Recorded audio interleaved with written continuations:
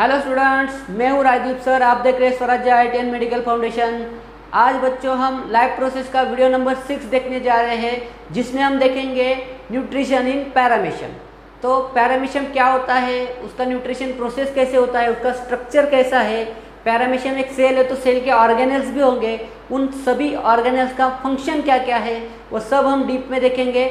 तो बच्चों पेन और कॉपी निकालो। कॉपी मतलब नोटबुक होता है बच्चों, डोंट मिसअंडरस्टूड। पेन और पेपर निकालो और नोट्स बनाना शुरू करो। तो चलिए बच्चों शुरू करते हैं।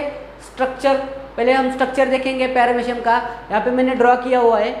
ओके, तो देखिए बच्चों जो भी ऑर्गेनेल्स है हम एक एक का पूरा डिटेल में हम देखने जा रहे हैं। तो देखो बच्चों, न्यूक्लियस है, फूड वॉक्यूल है, अनाल पोर है, गलेट माउथ पोर है और ओरल ग्रूव है, सलाया है और साइटोप्लाज्म है। ओके, ये सब ऑर्गेनेल के बारे में हमें जानना है। ओके, तो जैसे अमीबा हमने देखा था लास्ट वीडियो में, अमीबा सेम लाइक बहुत सारा मतलब 70-80% सेम स्ट्रक्चर है, सेम फंक्शन है, थोड़ा सा चेंज हो रहा है। तो ये वीडियो जब एंड होने जा रहा होगा तब मैं एक क्वेश्चन भी लूँगा, difference between amoeba and paramecium. Okay, आ सकता है एग्जाम को, तो वो भी नहीं लूँगा तो आपको ज़्यादा क्लियर हो जाएगा। तो चलो बच्चों देखते हैं सलाया। सबसे पहले सलाया देखेंगे। सलाया क्या है बच्चों, ये जो पैरामीशियम की जो बॉडी है, बॉडी का जो आउटर सरफेस है, आउटर सरफेस के ऊपर जो हेयर लाइक प्रोजेक्शन दिख रहा है उसको बच्चों क्या कहते हैं, सलाया। अब ये सलाया होता क्या है बच्चों, ये जो बॉडी होती है, जो जैसे कि हमारी भी बॉडी है, ओके, वैसे ही क्या सेम बॉडी की किसकी होती है, पैरामीशियम की होती है। तो पैरामीशियम की बॉडी के ऊपर जो भी हेयर लाइक प्रोजेक्शन है उसको क्या कहते हैं, सलाया। उसका फंक्शन क्या है बच्चों, सलाया helps in engulf of food.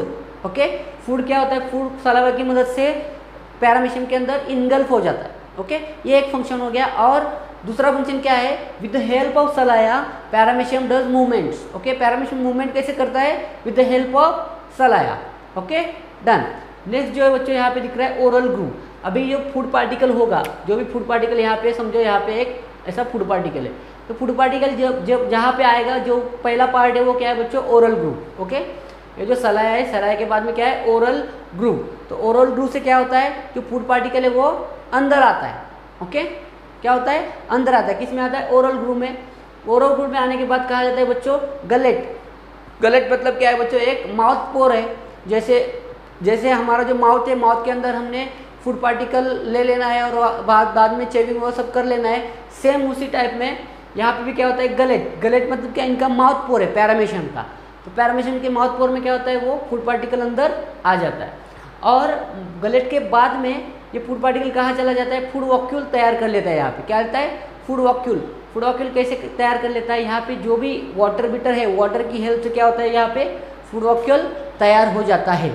Okay, ये फूड वॉक्यूल में क्या होता है, सबको पता है, अमीबा में हमने देख लिया है। फूड वॉक्यूल में क्या होता है, डाइजेशन का काम होता है। जो फूड पार्टिकल है उसका क्या होता है, डाइजेशन वहाँ पे हो जाता है। ओके, अब फूड पार्टिकल पे आने के बाद में क्या है बच्चों, जो भी फूड पार्टिकल है जिसमें थोड़ा सा डाइजेस्ट होगा, थोड़ा सा अनडाइजेस्ट होगा, जो अनडाइजेस्ट पार्ट है वो क्या करना चाहिए बच्चों, बॉडी के बाहर जाना चाहिए, है कि नहीं। तो यहाँ पे भी क्या होता है, जैसे कि अमीबा क्या करता है, अपनी बॉडी को रप्चर करके फूड पार्टिकल बाहर ढकेल देता है। लेकिन इस पैरामीशियम में क्या है, एक ऑर्गन है, इसको अनल पोर कहते हैं। उस अनल पोर से वो क्या जाता है, फूड पार्टिकल एक्सपेल्ड आउट हो जाता है। ओके, तो ये था बच्चों फंक्शंस। और बचा क्या है, न्यूक्लियस। न्यूक्लियस क्या है बच्चों, न्यूक्लियस हम सबको पता है, न्यूक्लियस का हर एक सेल में सेम ही फंक्शन है। Nucleus is the brain of cell कहा जाता है उसको। और क्या है बच्चों, न्यूक्लियस ग्रोथ में काम आता है और रिप्रोडक्शन में काम आता है। ओके, नेक्स्ट क्या है बच्चों, साइटोप्लाज्म। साइटोप्लाज्म क्या है, साइटोप्लाज्म एक क्या है, एक वाटर जैसा लिक्विड है जिसके अंदर रहता है। वो क्या करता है, साइटोप्लाज्म क्या करता है, इंजाइम रिलीज करता है। इंजाइम, वो इंजाइम कौन से होते हैं, डाइजेस्टिव इंजाइम। ओके, तो साइटोप्लाज्म डाइजेस्टिव इंजाइम रिलीज करके डाइजेशन में हेल्प करता है फूड वॉक्यूल को। Okay, done. तो बच्चों अभी न्यूट्रिशन का स्टेप बाय स्टेप प्रोसेस देखेंगे। मैंने यहाँ पे स्टेप्स लिखे हुए हैं। देखिए बच्चों, इंजेक्शन सबसे पहला स्टेप क्या है न्यूट्रिशन में, इंजेक्शन लिख लो। इंजेक्शन में होता क्या है बच्चों, जो फूड है सलाया की मदद से क्या होता है, इनगल्फ हो जाता है। Food इनगल्फ्स bye सलाया। Okay, इनगल्फ्स food by सलाया। Okay, food सलाया के थ्रू अंदर आता है। किस में आता है बच्चों, ओरल ग्रूव में। ओरल ग्रूव में, ओरल ग्रूव ये फूड कहाँ पुश कर लेता है बच्चों, वो कर लेता है गलेट में। गलेट क्या है बच्चों? एक माउथ पोर है। क्या है? माउथ पोर। यहाँ पे दिख रहा है आपको, गलेट क्या है? एक माउथ पोर। वो माउथ पोर से बाहर फूड वॉक्यूल तैयार होता है, ठीक है। तो गलेट में आ जाए, गलेट के आदमी क्या होता है? यहाँ पे forms of food vacuole. Gullet में फूड पार्टिकल जब आता है तब क्या होता है बच्चों? जो वाटर है, वाटर की हेल्प से फूड वॉक्यूल यहाँ पे तैयार हो जाता है। ओके, नेक्स्ट प्रोसेस क्या है बच्चों? डाइजेशन। अभी फूड वॉक्यूल तो तैयार हो गया, तो फूड वॉक्यूल तैयार होने के बाद नेक्स्ट दूसरा प्रोसेस क्या होगा? डाइजेशन का। डाइजेशन कैसा होता है बच्चों? जो भी फूड वॉक्यूल है वो फूड वॉक्यूल डायरेक्टली कभी भी डाइजेस्ट नहीं कर पाता। उसको डाइजेस्ट करने के लिए बच्चों किसकी नीड होती है? डाइजेस्टिव एंजाइम्स की नीड होती है। और वो डाइजेस्टिव एंजाइम्स कौन बच्चों रिलीज करता है? साइटोप्लाज्म। साइटोप्लाज्म क्या कर लेता है? ये डाइजेस्टिव एंजाइम्स क्या कर लेता है बच्चों? रिलीज कर लेता है। और वो डाइजेस्टिव एंजाइम की मदद से क्या होता है? फूड वॉक्यूल में फूड पार्टिकल का डाइजेशन हो जाता है। बायोलॉजिकल रिएक्शंस होके डाइजेशन हो जाता है। बाद में नेक्स्ट प्रोसेस है बच्चों एब्जॉर्प्शन। एब्जॉर्प्शन क्या है बच्चों? एब्जॉर्प्शन मतलब क्या है? जो भी अभी फूड पार्टिकल में जो फूड है वो डाइजेस्ट हो गया तो उधर एनर्जी तो प्रोड्यूस हो गई होगी। अब वो एनर्जी वो पैरामीशियम की पूरे बॉडी को चाहिए, तो एनर्जी क्या होगी? डिफ्यूजन प्रोसेस, जो कि हमने पढ़ा हुआ है। डिफ्यूजन प्रोसेस की मदद से क्या होती है बच्चों? एनर्जी फूड वॉक्यूल से पूरे पैरामीशियम को जाती है। डिफ्यूजन क्या होता है बच्चों? जहाँ पे हायर कॉन्सेंट्रेशन होता है, हायर कॉन्सेंट्रेशन लोअर कॉन्सेंट्रेशन में मिक्स हो जाता है, इसको डिफ्यूजन कहते हैं। ओके, यहाँ भी फूड वॉक्यूल में क्या होगा? फूड वॉक्यूल में जो एनर्जी प्रोड्यूस हुई है वो हायर होगी पैरामीशियम के कंपेयर में, तो हायर जगह से जो हायर एनर्जी होगी वो क्या होगी? लोअर एनर्जी के जगह पे जाएगी, उसी को डिफ्यूजन हम कहेंगे। ओके, बाद में क्या है बच्चों? हमने देखना है एसिमिलेशन। अभी एसिमिलेशन क्या है? एसिमिलेशन मतलब क्या है?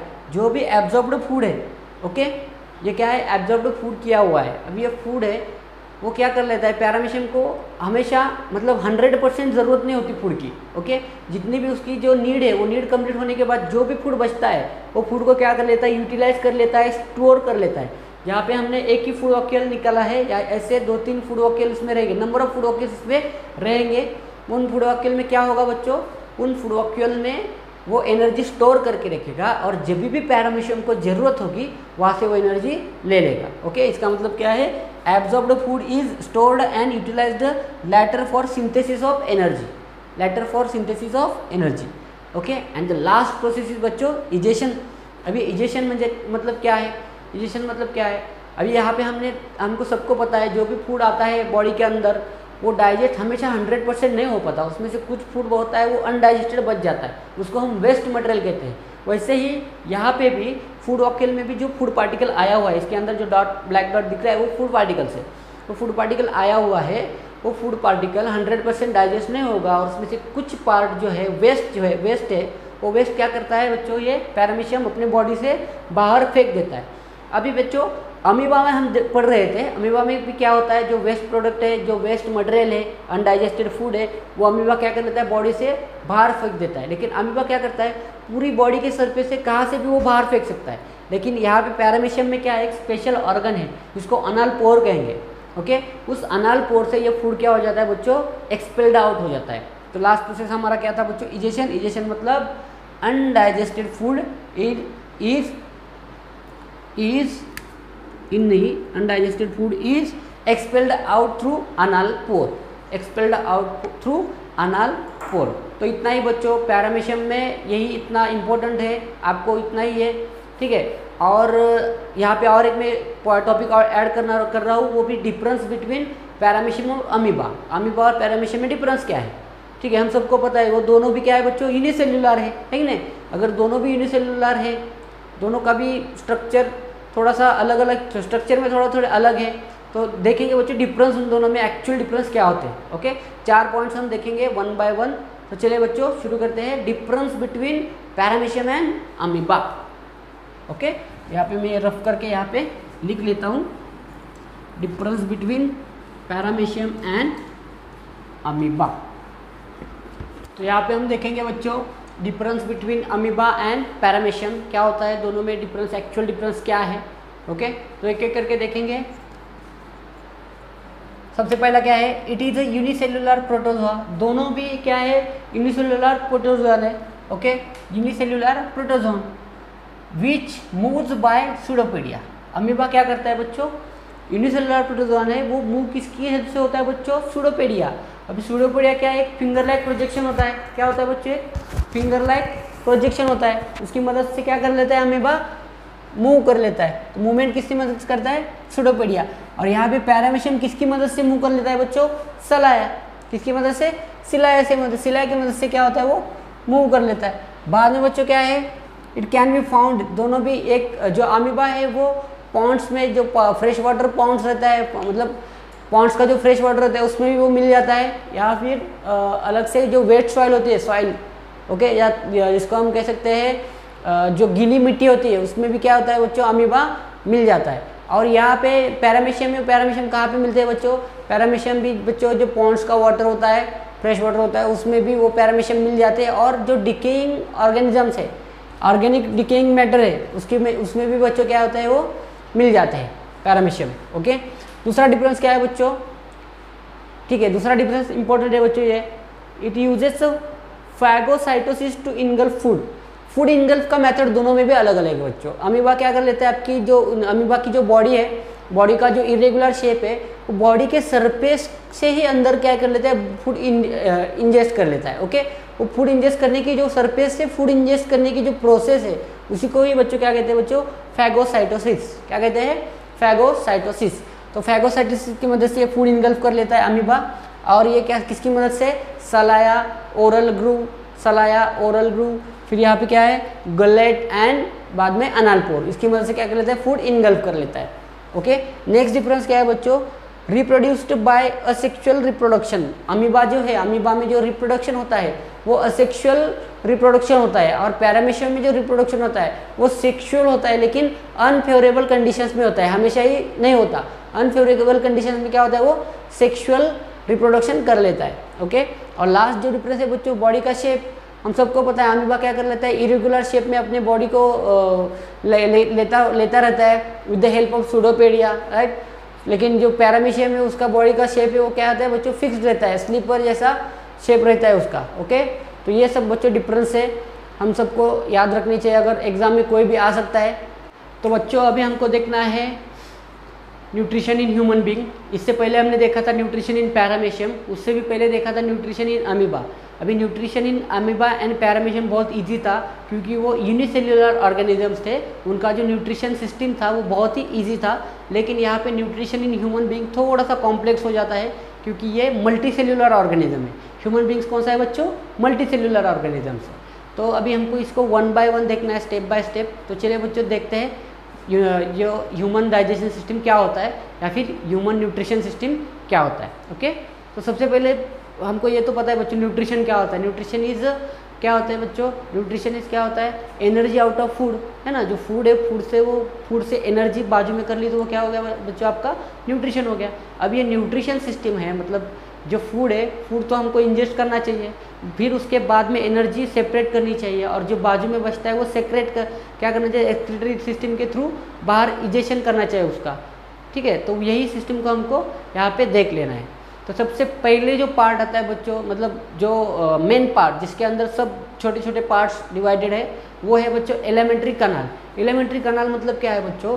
जो भी अपना फूड है, फूड जो हम इंजेस्ट करते हैं, माउथ के अंदर लेते हैं, वो फूड से वो माउथ से लेके फूड कहाँ जाता है बाद में? आगे स्टमक में जाता है, स्टमक से जाता है स्मॉल इंटेस्टाइन में, स्मॉल इंटेस्टाइन से कहाँ जाता है बच्चों?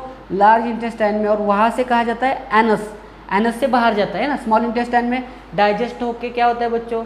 जो वेस्ट मटेरियल वो लार्ज इंटेस्टाइन से क्या होता है? एनस के थ्रू बाहर जाता है। तो माउथ से लेकर एनस तक जो फूड पाइप है आपकी, उसी को क्या कहते हैं बच्चों? एलिमेंट्री कनाल।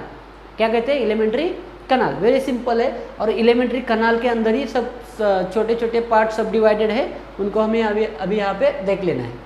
तो वेरी नेक्स्ट पार्ट क्या है बच्चों? Buccal cavity. बकल कैविटी मतलब क्या होता है बच्चों? जो हमारा माउथ है, जो हमारे टीथ है और वो टंग है, वो तीनों को मिलके क्या कहते हैं बच्चों? Buccal cavity. ओके, जिसमें क्या होता है? फूड प्रोसेसिंग होता है, हम कह सकते हैं। फूड का क्या होता है?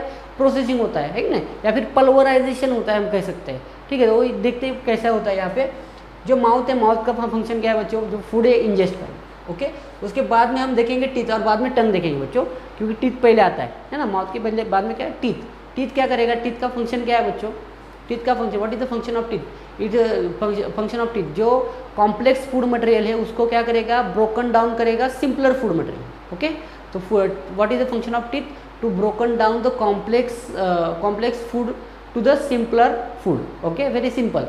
एंड तो टीथ का जो अभी टीथ जो है, टीथ हमारे 4 टाइप के टीथ होते हैं बच्चों, हमारे 4 टाइप के टीथ होते हैं। ओके, ये एनसीईआरटी के सिलेबस में है या नहीं पता नहीं, लेकिन कभी कभी आ जाता है क्वेश्चन, शायद मैंने यहाँ 1-2 मार्क्स को आया हुआ देखा है। ठीक है, तो यहाँ पे हम देख लेंगे टीथ। टीथ क्या होते हैं बच्चों, 4 टाइप के होते हैं। 4 टाइप के टीथ कौन से बच्चे होते हैं, इंसेसर होते हैं, कैनानिन्स, प्रीमोलार्स एंड मोलार्स। कौन से, इंसेसर, कैनानिन्स, प्रीमोलार एंड मोलार। ओके, तो ये 4 टाइप के टीथ यहाँ पे होते हैं। डन, तो देख लेते हैं बच्चों डेंटल फॉर्मूला करके एक यहाँ पे है। डेंटल फॉर्मूला मतलब यहाँ पे हमारे जो टीथ होते हैं वो डिवाइडेड होते हैं, हमको सबको पता है। जो भी चारों टाइप के टीथ होते हैं वो ऊपर भी होते हैं और नीचे भी होते हैं, लेफ्ट साइड में भी होते हैं और राइट साइड में भी होते हैं। ओके, तो हम देखेंगे बच्चों यहाँ पे डेंटल फॉर्मूला क्या है इसका, ICPM मतलब इंसेसर्स क्या है बच्चों, बाद में कैनानिन्स, बाद में क्या है बच्चों, प्रीमोलार्स एंड मोलार्स। ओके, तो मतलब सबसे पहले क्या है, फॉर्मूला क्या है, 2 1 2 3। इसका मतलब क्या है, सबसे पहले जो 2 टीथ है वो क्या होंगे बच्चों, हमारे इंसेसर्स हो गए। ओके, बाद में 1 है मतलब उसका मतलब क्या है, जो कैनानिस होंगे 1 हो गए। बाद में क्या है बच्चों, P मतलब क्या है, प्रीमोलार 2 हो गए, 2 हो गए, और मोलार कितना हो गया, बाद में 3 हो गए। ऐसा ये 8 क्या होते हैं यहाँ पे, इस साइड में 8 होते हैं। ठीक है, 8 टीथ यहाँ पे होते हैं। ठीक है, ICPM। Okay, इंसेसर, then कैनानिन, then premolar and molar. Okay, premolar and molar. तो यहाँ पे 8 होते हैं, यहाँ पे लेफ्ट साइड में 8, राइट साइड में 8, बाद में नीचे भी 8, इधर भी 8, टोटल 8 + 8 16, एंड नीचे 16 हो गए। कितना हो गया बच्चों, 32 हो गया। कितना हो गया, 32। तो ये 32 टीथ होते हैं, इनका ये फॉर्मूला है, यहाँ पे मैं लिखा हुआ है डेंटल फॉर्मूला, ICPM, इंसेसर 2, ठीक है, कैनानिन 1, प्रीमोलार 2 एंड मोलार 3। वैसे ही नीचे के साइड में भी होते हैं, और इंटू टू मतलब लेफ्ट साइड में 2, राइट साइड में 2। ओके, तो यहाँ पे 2 + 1 3 + 2 5 + 3 8, यहाँ पे ऊपर 8 हो गए, वैसे ही नीचे 8 हो गए। 8 × 2 16 + 8 × 2 16, दैट इज 32 टीथ हमारे हो गए। यहाँ पे ये डेंटल फॉर्मूला यहाँ पे है, आ जाता है बच्चों इसके ऊपर क्वेश्चन। ओके, समझ गए बच्चों आप टीथ का फॉर्मूला, डेंटल फॉर्मूला। उसके बाद में बच्चों देखेंगे हम टंग।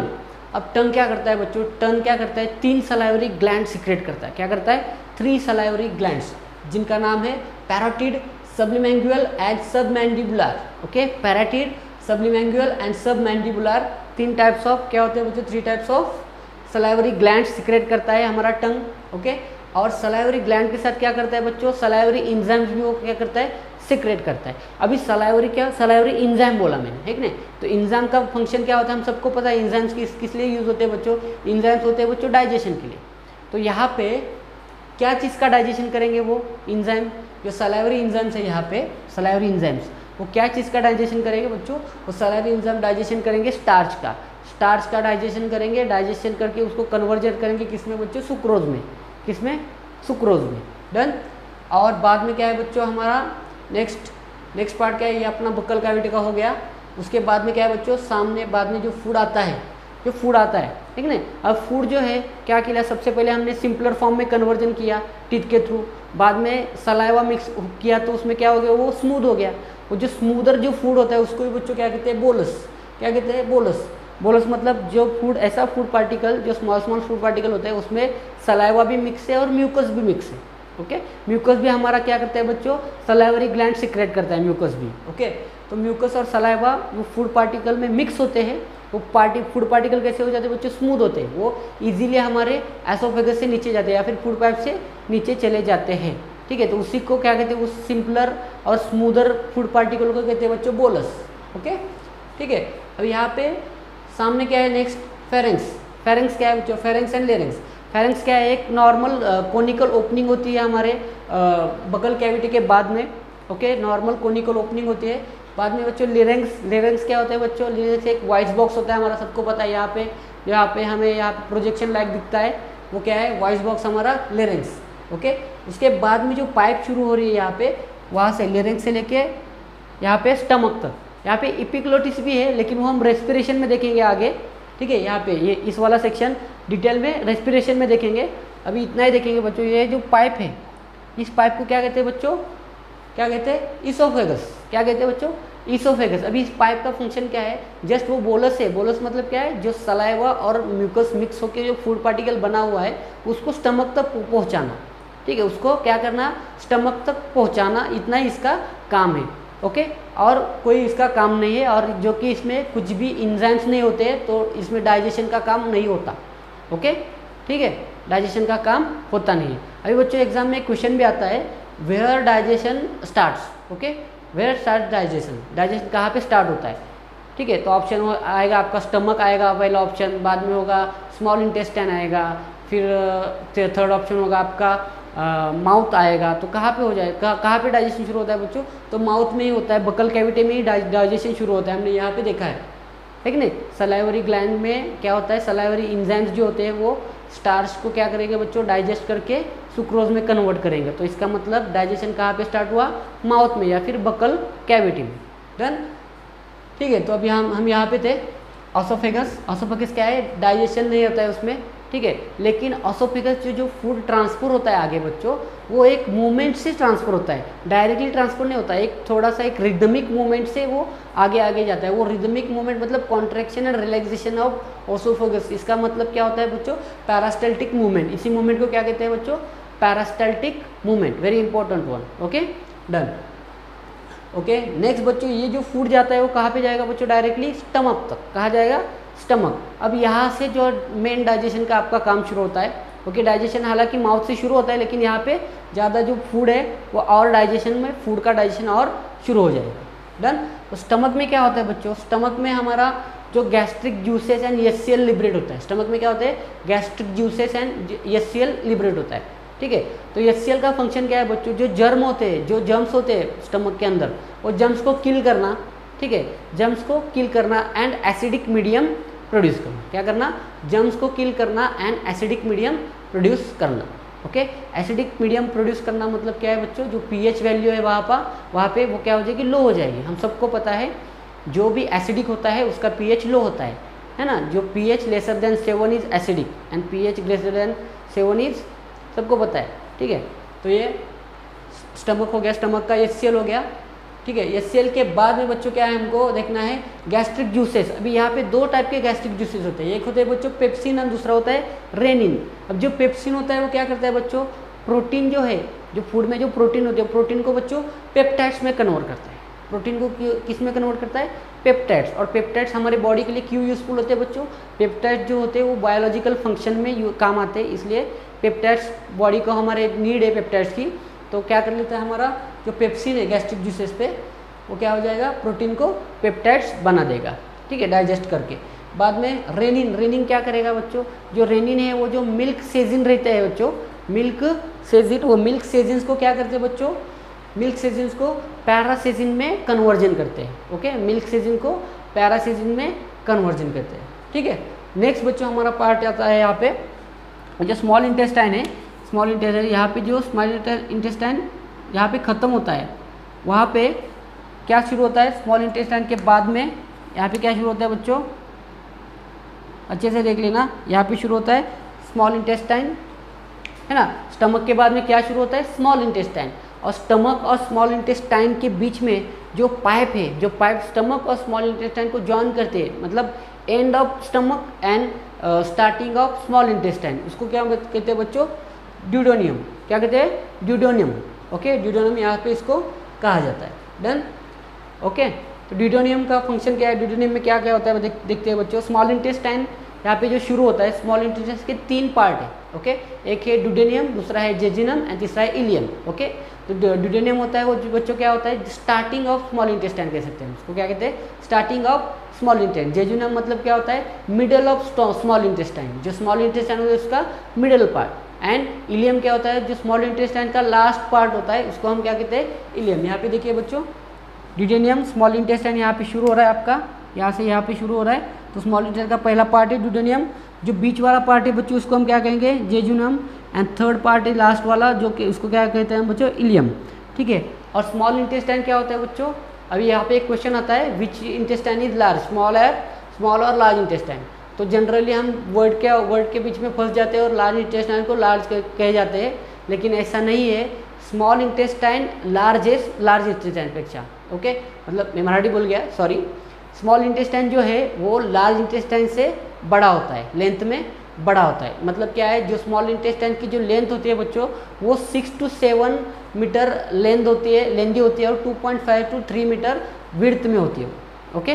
और जो लार्ज इंटेस्टाइन है उसका जो विड्थ है, लार्ज इंटेस्टाइन उसका विड्थ है बच्चों 1.5 मीटर्स होता है, ओके। लेकिन वो विड्थ नहीं, लेंथ 1.5 मीटर होता है और विड्थ वो स्मॉल इंटेस्टाइन से ज़्यादा होता है, ओके, डन। ये स्मॉल इंटेस्टाइन है। अभी स्मॉल इंटेस्टाइन के अंदर भी बच्चों डाइजेशन का काम होता है। स्मॉल इंटेस्टाइन के अंदर 2 टाइप के जूसेस आते हैं, 2 टाइप के जूस है, जैसे कि 2 टाइप के जूस है, जैसे कि bile juice, okay. Bile juice कहाँ पे प्रोड्यूस होगा बच्चों, यहाँ पे स्मॉल इंटेस्टाइन के ऊपर लीवर है, यहाँ पे जो दिख रहा है आपको लीवर, ओके। ये जो लीवर है, जो ये पोर्शन में जो ड्रॉ कर रहा हूँ देख लेना, ये पूरा पोर्शन क्या है बच्चों, लीवर। और लीवर का काम क्या करना है बच्चों, लीवर का काम यहाँ पे डाइजेशन सिस्टम में बोल रहा हूँ मैं। लीवर का काम क्या है, बाइल जूस प्रोड्यूस करना। क्या करना, बाइल जूस। ये येलोइश ब्राउनिश येलो जूस रहता है, वो जूस बाइल जूस रहता है। वो बाइल जूस, और ठीक है, बाइल जूस कहा जाता है बच्चों ड्यूडेनियम में। बाइल जूस का साइट ऑफ एक्शन कौन सा रहता है बच्चों, ड्यूडेनियम, ओके।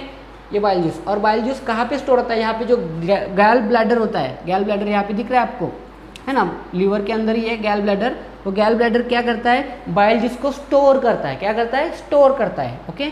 और बाइल ब्लैडर को ही एक पाइप जुड़ा हुआ है, या फिर आप कहेंगे डक्ट जुड़ा हुआ है। उस डक्ट यहाँ पे दिख रहा है आपको, ये डक्ट है। उस डक्ट को जो बाइल डक्ट कहते हैं, कॉमन बाइल डक्ट कहते हैं। उससे जो बाइल जूस है, बाइल ब्लैडर से मतलब बाइल जूस है, वो क्या करेगा, बाइल ब्लैडर से, गैल ब्लैडर से क्या होगा, आगे जाके ड्यूडेनियम में चला जाएगा, ओके, ड्यूडेनियम में चला जाएगा, डन।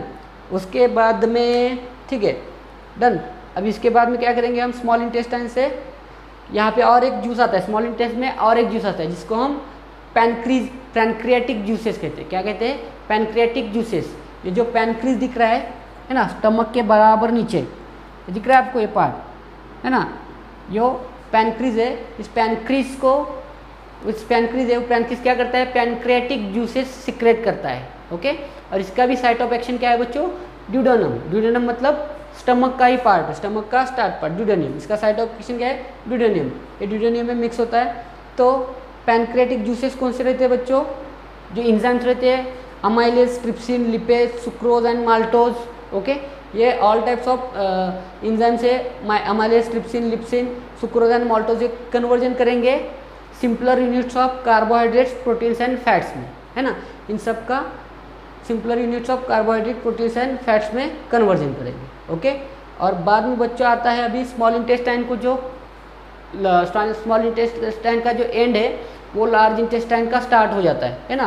स्मॉल इंटेस्टाइन से जो फूड है आपका, जो डाइजेस्ट हुआ वो कहा जाता है बच्चों लार्ज इंटेस्टाइन में, कहा जाता है लार्ज इंटेस्टाइन में। लार्ज इंटेस्टाइन में जाके क्या होता है, लार्ज इंटेस्टाइन में कुछ भी डाइजेशन का सिस्टम काम नहीं करता, ठीक है। लार्ज इंटेस्टाइन में क्या करता है, खाली लार्ज अमाउंट ऑफ वाटर वहाँ पे स्ट्रीम में आ जाता है, large amount of water stream में आ जाता है। कहाँ पे, लार्ज इंटेस्टाइन में, ओके। अब ये लार्ज इंटेस्टाइन जो है, ओके, ये लार्ज इंटेस्टाइन के यहाँ पे जो आपको जो पार्ट दिख रहे छोटे छोटे यहाँ पे, है ना, ये जो पार्ट्स है उसको हम बच्चों कैनन कहते हैं। क्या कहते हैं, कैनन, ठीक है। ये ऊपर जा रहा है, ठीक है, तो ये असेंडिंग कैनन कहते हैं। यहाँ पे जो तिरछा जा रहा है, जो हॉरिजॉन्टल जा रहा है, उसको ट्रांसवर्सिंग कैनन कहते हैं। यहाँ पे फिर जो नीचे आ रहा है उसको डिसेंडिंग कैनन कहते हैं, है ना। वो कैनन्स क्या है, इंटेस्टाइन, लार्ज इंटेस्टाइन के पार्ट्स है छोटे छोटे, ठीक है। तो एंड में बच्चों क्या है इसका, यहाँ पे अनाल रेक्टम, क्या है एंड में, अनाल रेक्टम। अनाल रेक्टम में क्या होता है, जो भी फूड स्मॉल इंटेस्टाइन में डाइजेस्ट हुआ है और जो अनडाइजेस्टेड फूड बचा हुआ है, वो अनडाइजेस्टेड फूड कहा जाएगा, अनडाइजेस्टेड फूड लार्ज इंटेस्टाइन में जाएगा। और लार्ज इंटेस्टाइन में अनडाइजेस्टेड फूड जाने के बाद वो क्या हो जाएगा, लार्ज अमाउंट ऑफ वाटर से मिलके कहा जाएगा बच्चों अनाल रेक्टम में, कहा जाएगा अनाल रेक्टम में। और अनाल रेक्टम से एनस के थ्रू वो कहा जाएगा बॉडी के बाहर, ठीक है ना, बॉडी के बाहर। अभी जो फूड खाया, जो सिंपलर मतलब सिंपलर फॉर्म में कन्वर्जन किया, डाइजेस्ट किया, ठीक है ना, जो उससे प्रोटीन अलग कर लिया, एनर्जी अलग कर ली, ठीक है ना, तो जो वेस्ट है, तो वेस्ट वो तो बाहर निकलना चाहिए। तो वेस्ट बाहर कहाँ से निकलता है? एनस से, है ना, ठीक है। वो एनस का ओपनिंग होता है, वो ओपनिंग कौन कंट्रोल करता है बच्चों? Anus sphincter. कौन करता है? Anus sphincter. जो एनस का जो ओपनिंग होते हैं वो कंट्रोल करते हैं, ठीक है। तो ये था बच्चों डाइजेशन इन ह्यूमन बीइंग या फिर न्यूट्रिशन इन ह्यूमन बीइंग, ठीक है। थोड़ा सा फास्ट हो गया, ओके। तो देख लेते बच्चों यहाँ पे कैसा सिस्टम है, फिर से एक बार, ठीक है, क्विक रिवीजन करते हैं। सबसे पहले क्या है बच्चों, ठीक है, मैं यहाँ पे बोर्ड पे ही दिखाता हूँ। सबसे पहले क्या है बच्चों? माउथ है। माउथ क्या करेगा? जो फूड प्रोडक्ट है वो क्या करेगा? फूड पार्टिकल्स माउथ के अंदर लेगा, ठीक है ना। बाद में क्या है? सबसे दूसरा फंक्शन क्या है? टीथ का। टीथ क्या करेगा? वो जो फूड पार्टिकल्स है उसका ब्रेकिंग डाउन करेगा, चेविंग करके ब्रेकिंग डाउन करेगा, और ब्रेकिंग डाउन करने के बाद उसका सिंपलर फॉर्म में कन्वर्जन करेगा। बाद में टीथ का यहाँ पे हमने 4 टाइप के टीथ देखे हैं यहाँ पे, इंसेसर, कैनानिन्स, प्रीमोलार्स and molars. इंसेसर, कैनानिन, प्रीमोलार्स and molars, okay. और डेंटल फॉर्मूला देखा है यहाँ पे 2 1 2 3 2 1 2 3। 2 मतलब इंसेसर 2, फिर कैनन 1, फिर प्रीमोलार 2, फिर मोलार 3। वैसे ही नीचे के साइड में भी, ठीक है। और ये इनको 2 करना है, तो यहाँ पे एक मिला दोगे, यहाँ पे हो जाएगा 8 × 2 16, प्लस यहाँ पे भी 8 है, 8 × 2 16, ठीक है। 16 + 16 32 नंबर ऑफ टीथ हमारे हो गए। ये डेंटल फॉर्मूला आपका है, ठीक है। उसके बाद में बच्चों क्या हमने देखा है? टंग। अभी टंग क्या करते हैं? टंग क्या करते हैं बच्चों? थ्री सलाइवरी ग्लैंड सीक्रेट करते हैं, जिनको हम parotid, sublingual and submandibular glands कहते हैं, ठीक है। वो तीनों ग्लैंड्स क्या होते हैं? सलाइवरी ग्लैंड्स होते हैं। अभी ये सलाइवरी ग्लैंड्स फर्दर क्या करते हैं? जो इंजाइम्स है, सलाइवरी इंजाइम्स है, वो सेक्रेट करते हैं। अभी ये सलाइवरी इंजाइम्स क्या करेगी बच्चों? जो स्टार्च प्रोड्यूस हुआ है हमारे माउथ में, वो स्टार्च का क्या करेगी? डाइजेशन करके सुक्रोज में कन्वर्जन करेगी, ठीक है।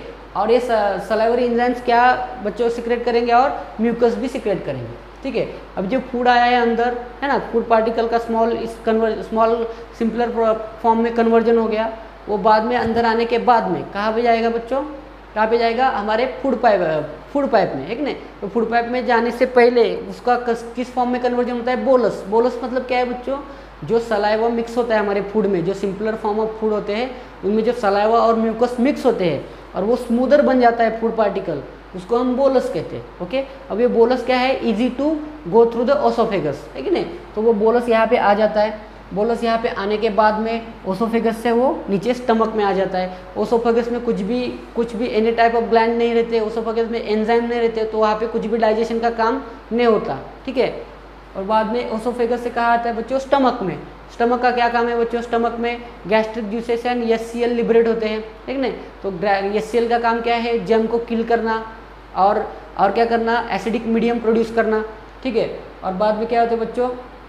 और यहाँ पे हमारा छूट गया बच्चों एचसीएल, बाद में गैस्ट्रिक जूसेस कौन से होते हैं? Pepsin and rennin. पेप्सिन क्या करता है बच्चों? प्रोटीन का पेप्टाइड में कन्वर्जन करता है। पेप्टाइड हमारे बॉडी के लिए बहुत ज़रूरी होता है। पेप्टाइड का जो नीड है बॉडी के लिए वो बायोलॉजिकल फंक्शनिंग के लिए यूज़ होता है, ठीक है। और रेनिन का क्या है बच्चों? जो मिल्क सेजिन होता है उसका मिल्क पैरासेजिन में कन्वर्जन किया जाता है, ओके। उसके बाद में बच्चों क्या है हमारा? पैनक्रियस, ओके। पैनक्रियस यहाँ पे है, ठीक है। अभी नहीं यहाँ पे और एक छूट गया हमारा गैस्ट्रिक जूसेस, प्लस यहाँ पे क्या ऐड करेंगे बच्चों? म्यूकस भी हमारा क्या होता है बच्चों? स्टमक में होता है। स्टमक म्यूकस क्या करता है? जो हमारा जो एचसीएल ने जो एसिडिक मीडियम तैयार किया है, एसिडिक मीडियम, उससे क्या करेंगे? हमारे स्टमक के जो सरफेस का जो लाइनिंग है, इनर लाइनिंग है, उसको क्या करेंगे? सेव करेंगे, ओके। उसको क्या करेंगे? सेव करेंगे। एंटीसिपेशन का काम करता है म्यूकस यहाँ पे। बाद में बच्चों क्या है? यहाँ पे पैरेलल यहाँ पे क्या है बच्चों? लीवर है। लीवर क्या करता है? बाइल जूस प्रोड्यूस करता है। वो बाइल जूस कहाँ पे स्टोर होता है बच्चों? बाइल डक्ट में या फिर गैल ब्लैडर में स्टोर होता है। गैल ब्लैडर से बाद में कहा जाता है बाइल डक्ट में जाता है, और बाइल डक्ट से कहा जाता है बच्चों वो बाइल डक्ट से जाता है ड्यूडेनियम में। ड्यूडेनियम किसका पार्ट है बच्चों? स्मॉल इंटेस्टाइन का, है कि नहीं, स्मॉल इंटेस्टाइन का, ठीक है। स्मॉल इंटेस्टाइन के 3 पार्ट है। एक है बच्चों कौन सा? ड्यूडेनियम, दूसरा कौन सा है जेजुनियम, एंड तीसरा कौन सा है इलियम। ड्यूडेनियम मतलब स्मॉल इंटेस्टाइन का स्टार्टिंग का पार्ट, ठीक है। जेजुनियम मतलब स्मॉल इंटेस्टाइन का मिडल पार्ट, एंड इलियम मतलब स्मॉल इंटेस्टाइन का लास्ट वाला पार्ट। Okay done. उसके बाद में बच्चों स्मॉल इंटेस्टाइन का शायद आपको पता है, लेंथ पता है आपको 6 to 7 मीटर्स होती है, ठीक है। और विड्थ होता है 2.5 to 3 मीटर होता है बच्चों, 3 सेंटीमीटर होता है, ठीक है। उसके बाद में बच्चों क्या है हमारा, हाँ स्मॉल इंटेस्टाइन में एक तो बाइल जूस आएगा और दूसरा क्या आ जाएगा बच्चों पैनक्रियाटिक जूसेस, जो कि हमारा पैनक्रीज क्या करेगा, सिक्रेट करेगा।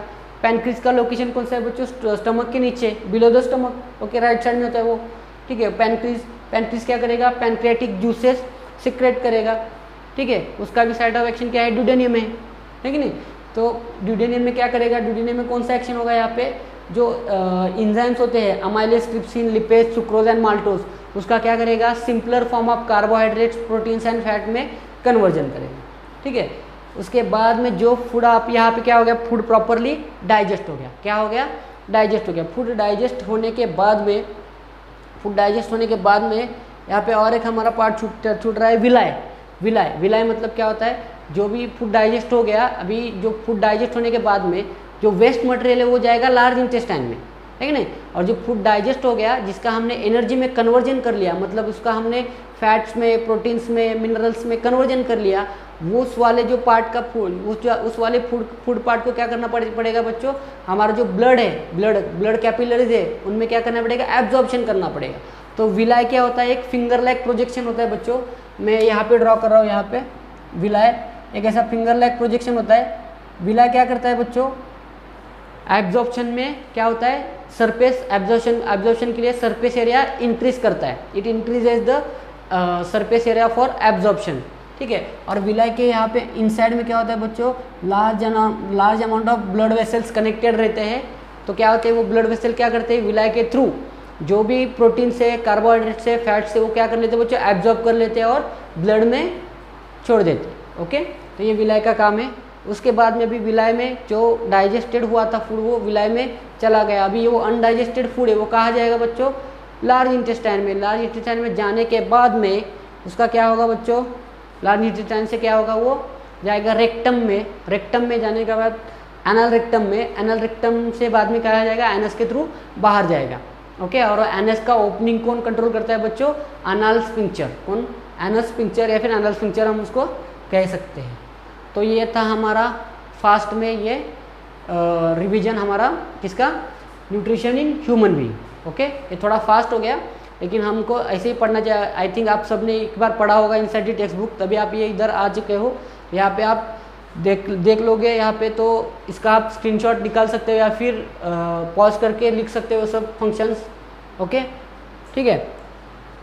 तो बच्चों क्या करना है, ये पार्ट जब हमको स्टडी करने होते हैं, अभी मैंने भी आपको एक्सप्लेन किया, तो धीरे धीरे एक्सप्लेन करने में थोड़ा प्रॉब्लम आ जाता है। तो ये मतलब क्या है, मेरा प्रैक्टिस हो चुका है कि नहीं। तो आपको भी क्या करना चाहिए बच्चों, प्रैक्टिस करना चाहिए, 2-3 बार आपको वो क्या करना चाहिए, पढ़ना चाहिए। या फिर पता ही आप कमेंट में कीजिए, कमेंट बॉक्स में लिखिए कि अगर फास्ट हुआ है तो हम और एक वीडियो बनाएंगे, उसमें स्लो स्टेप बाय स्टेप और अच्छे से समझाएंगे, ठीक है। तो बच्चों अभी इस वीडियो का अगला पार्ट है, अगले पार्ट में बच्चों हमारा नेक्स्ट सेक्शन है, जैसे कि न्यूट्रिशन इन, अभी ह्यूमन बीइंग हमने देख लिया, तो न्यूट्रिशन इन प्लांट भी आपको देख लेना है वहाँ पे। न्यूट्रिशन इन प्लांट होने के बाद में और भी इंटरेस्टिंग टॉपिक्स है, वो जो हमको कंडक्ट करने हैं, ठीक है। तो आज के लिए बस इतना ही, नेक्स्ट वीडियो का इंतज़ार कीजिए और अच्छे से पढ़ाई कीजिए। लॉकडाउन है, घर में बैठिए, सेफ रहिए, बाहर मत जाइए। और देखिए लॉकडाउन तो अभी बढ़ता ही जाएगा, 4.0 आ गया, इसका मतलब क्या है, चौथा लॉकडाउन भी आ गया है कि नहीं। तो लॉकडाउन कितना लंबा जाएगा पता नहीं। अभी इस चीज़ में क्या करना चाहिए बच्चों, आप स्कूल तो जाते नहीं हो, लेकिन आपको रेगुलर पढ़ना चाहिए, है कि नहीं। ऑनलाइन पढ़ना चाहिए, यहाँ पे वहाँ से यूट्यूब से पढ़ना चाहिए, या फिर कोई ऑनलाइन कोचिंग देता है वहाँ से पढ़ना चाहिए, है कि नहीं। वो ऑनलाइन कोचिंग में और बेहतर आपको समझाएंगे, या फिर यहाँ पे इधर उधर के नोट्स करके आप अच्छे से सीख लीजिएगा, ठीक है नहीं। तभी आपको अच्छा पढ़ाई करने का मौका मिलेगा।